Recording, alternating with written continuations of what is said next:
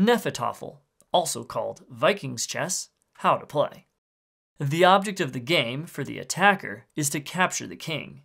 The object of the game for the defender is to get their king to one of the 4 corner spaces. Lay out the board and place the king on the center cream square. Place the red pieces on the red squares and the teal pieces on the teal squares.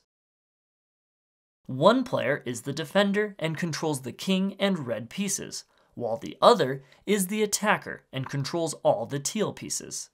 The attacking player goes first, then turns alternate. On your turn, you may move any of your pieces any number of spaces in a horizontal or vertical straight line. Pieces may not move off the edge of the board, they may not pass through other pieces, nor share a space with another piece.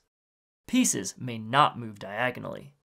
If you move a piece so that it sandwiches an opponent's piece in between 2 of your pieces so that they are across from each other with the opposing piece in between, then you capture that opposing piece and remove it from the board. Pieces may travel through a sandwich without being captured, but they may not stop in a sandwich. You can also capture an opponent's piece if you sandwich it between the king's starting space and your piece, or a corner space and your piece. A king may only be captured by completely surrounding it on all 4 sides.